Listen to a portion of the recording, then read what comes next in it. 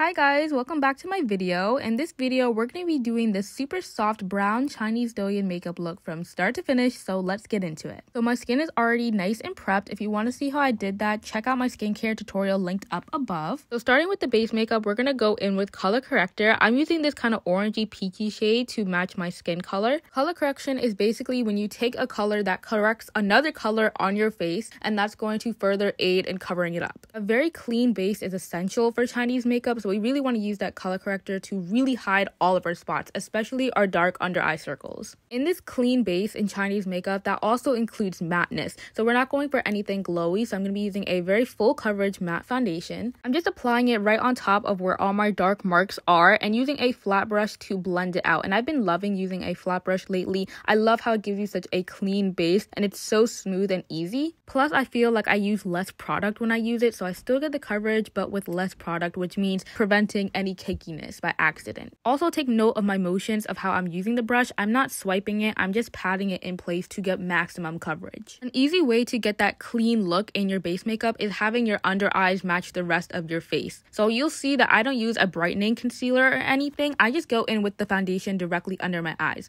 And if you don't want to use foundation, just get a concealer that matches your skin tone to a T. When your face all looks one color, it's something about it is just so seamless and clean looking, and it just looks beautiful. Going in with blush, I'm using this kind of neutral pinky color, and I'm just putting this directly under my eyes. This is how we're going to get that super cutesy doll effect, not by putting it on your cheekbones, but just directly under the eyes. Blending it out with a stippling brush, and you can see I'm just patting it in one place. I'm not going all over my face. I'm literally just tapping it in that one section. Also putting a little bit on my nose as well. And when I want to blend out the edges, I just go over with my foundation brush and do it like that. Moving on to setting powder, it's so important because this is where we're going to get that matte base. So I'm using a medium-sized dense brush. I'm just swishing that around in the powder. But before we go in with the powder, you want to make sure to blend out those creases. If you don't blend out the creases, when you put the powder on, the creases will still be there. And you're basically setting the creases in place, and you do not want that. So by looking up as high as I can go, I'm going to start setting my under eyes with the powder, really pressing that into my skin. And this is how I'm going to get rid of the creases, and this is how it's going to stay on all day because I'm really pressing it into my skin with the powder. You just really got to get in there. Don't be afraid of going a little bit harder. On my forehead though, I don't have many creases or wrinkles and such, so I only do a little bit of a light set. Using my favorite pressed powder of literally all time, I'm just going to put this directly under my eyes as a topper. A colored pressed powder is really going to give you coverage and it's going to blur your under eyes even more. It's actually insane how good it is. It's an extra step, but I totally recommend doing it. For powder blush, I'm using this beautiful blush palette and I'm going in with two of the lightest shades to start as a brightener. You can see the color isn't a red or a pink or a purple. It's just a really soft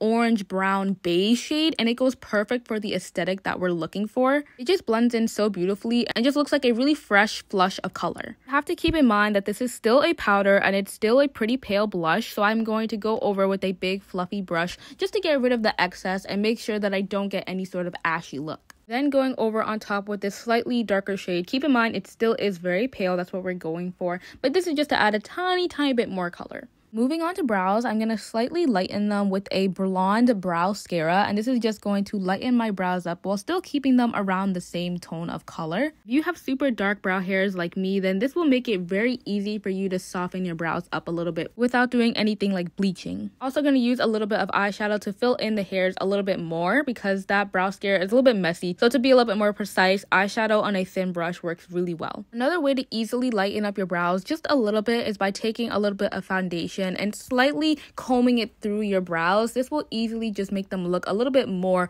lighter, a little bit softer, while still having all that coverage from the eyeshadow and the brow mascara. Keep them looking natural but a little bit more clean. I'm going to take some foundation on a thin brush and I'm just going to clean up the edges with the foundation. While there is a lot of structured eyebrows in Chinese makeup, you'll also see the trend of kind of having these untamed kind of boyish brows. That's kind of what I'm trying to replicate, which I think is really cute. And you can also use your natural brows a lot more without having to do a lot more work. Getting into the eye makeup, we're going to quickly set our eyes. If you have oily eyelids like me, this is like crucial. You don't want any creases. So just lightly set it with a little bit of powder. Going in with our eyeshadow, I'm starting off with this slight warm toned brown shadow, and I'm just going to put this all over my eyelids, top and my bottom, and then we're just going to use this as a base for the rest of the eye makeup look. It's always good to have a nice base shade on your eye before going in with darker colors and such, because we really want to have something for it to blend in with versus just it being our skin. To add a little bit of depth into the eye look so it's not so flat, I'm going to go in with these two darker brown eyeshadows, a little bit more on the cooler side now. I'm going to put this both in the inner and the outer corner. I'm going to blend this out with a nice little smoky finish. This is going to just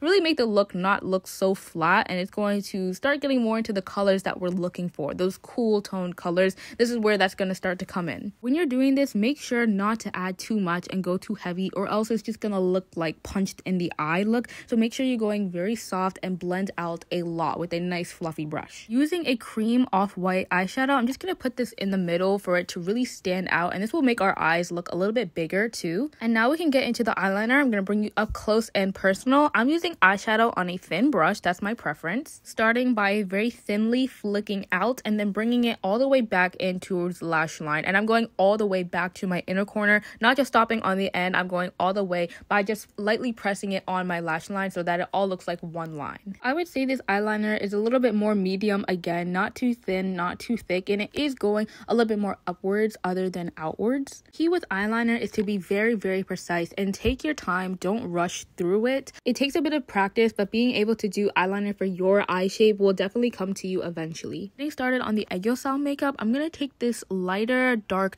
gray brown color. I'm going to put this in my lash line, not the waterline, the lash line. This is going to give us that smoky look while really making the aegyo look big and pronounced, so it doesn't look so flat. Especially when we do the highlight, it'll come together beautifully. When it comes to aegyo makeup, I truly believe highlight is the most important, especially if you don't have natural eye fat like I do. You want to go pretty heavy with it, and this aegyo pen is literally so perfect for it. It's basically just a concealer pen, and we're going to use this to highlight the aegyo like crazy so that it'll be nice and pronounced. And we're also going to put this in the waterline, mostly focusing it on the outer corner of my eye. It should look something like this. Even though I have natural eye fat, see how the highlight makes it look even more pronounced, and it's going to go very well with the heavy eye makeup that we're going to do. And to tone it down, we're not just going to put eyeshadow right on top. I'm going to take that dark brown eyeshadow and put it through the lash line so that the pigments will drop a little bit and it'll blend really beautifully with that highlight, like a gradient. Now, even with all this highlight and all these shadows, we still want to add a little bit of contour just to define it even more, because this is such a heavy eye look. So I'm using that dark brown shadow again and just running it underneath my eye,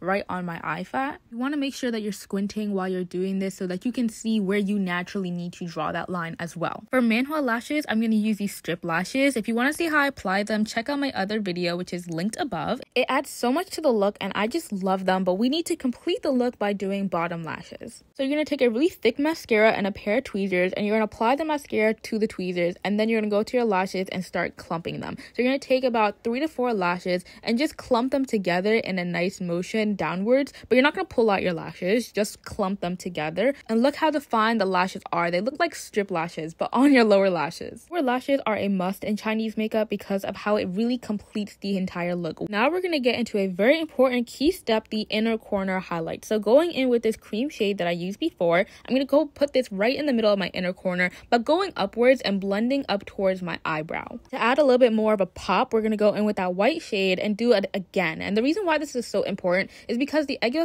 highlight is very bright. So the inner corner highlight kind of evens it out and it makes it look a lot more cohesive with the entire eye makeup look. Now this is already a very heavy eye look, but to add just a tiny bit more, we're going to go with a little bit of this translucent glitter. It's so pretty, a very silver shade. This is more of a matte makeup look like I talked about in my last video. I've been leaning more towards that, but I still feel like this is a nice little add-on. Again, we really want that inner corner to pop, so I'm going to take a little bit of this eyeshadow stick. It has this really pretty champagne color. I'm going to put this right in the inner corner for a beautiful highlight. I'm also going to bring it slightly up and make sort of a faux cut crease shape, but just with this eye eyeshadow stick. And then with that soft shimmer glitter, I'm just going to put this again in the inner corner, but dragging it down to where the egg yolk style highlight is, not going across my entire under eye, but just from the inner to about the middle portion. Now we're done with the eye makeup, so let's move on to nose contour. I'm going to start on a fluffy brush next to where I put that inner corner highlight, and this is where the shadows naturally are, so just accentuating this part really just defines your nose even more, bringing it very thinly on my nose bridge and also a little bit on the tip of my nose. I'm not trying to make my nose smaller, I'm just trying to define it so that it matches the heaviness of the eye makeup. Without doing it, it could look just a little bit flat, like something's missing on my face. I'm gonna go in with this powder highlight, and I'm just going to blend out the lines of the contour and also put it directly down my nose bridge in the middle. This is so key in nose contour, like it just brings everything together and it really defines your contour without looking super unnatural and weird. And I'll also put a little bit of that eyeshadow stick glitter combo on the highlight too, just to give it a nice base for what else we're gonna put on top of it. Going back to the base for a second, I'm gonna apply that highlighter directly underneath my eyes because we really want it to, again, be cohesive with the inner corner, the egg yolk style, and right underneath. So all that should be nice and cohesive with the brightness. So the highlight plus the contrast of the nose contour just really adds to the look. Actual highlighter, I'm going to use this gorgeous highlighter. It's so pretty. It's from Kaleidos. It's a beautiful colored orangey pink duochrome highlighter. Putting this right underneath the outer corner of my eye. We're not going all the way up like by our ears or anything, just right there so that when you look forward, you'll still be able to see that highlight. It gives the most beautiful finish and it just makes your skin look so gorgeous. Moving on to the lippy, I'm going to go in with this matte brown lip. I'm just going to put this on the edges of my lip and really blur and blend it out. This is going to be the base for basically everything else we put on top. And putting a lighter orangey nude color in the middle of my lip and just blending that together with the brown. Both of these formulas are very blendable, so it makes it really easy to just do with your finger. Lastly, you know we need to finish this look off with a gloss. Going in with this shimmery clear gloss that has tiny little silver shimmers in it. I'm just gonna go over on top of everything. This is more of my simpler lip combos, but it looks so good nonetheless. And this is the finished look. Look how beautiful this is. This is one of my favorite genres of makeup,